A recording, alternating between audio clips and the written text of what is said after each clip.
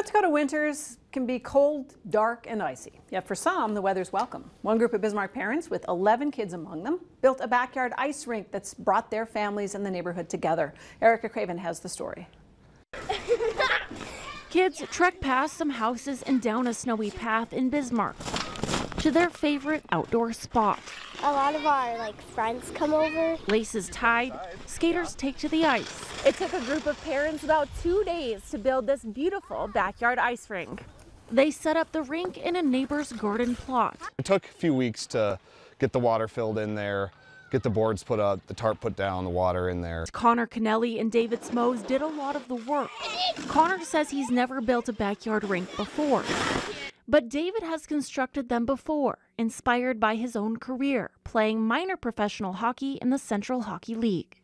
The rink was ready for skating in December. What were you feeling when you skated on this rink for the first time? I thought it was really cool, to have a rink in town.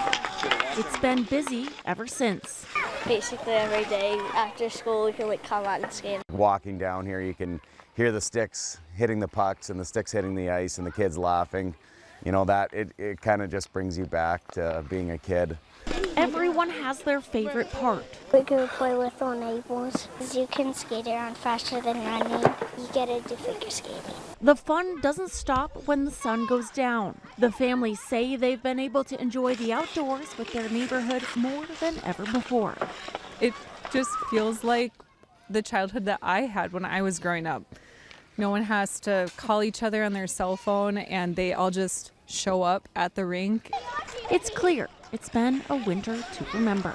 In Bismarck, Erica Craven reporting for your News Leader. The Kennellys and Simones plan to keep the tradition alive. They hope to put in a bigger rink or possibly 2 rinks next year.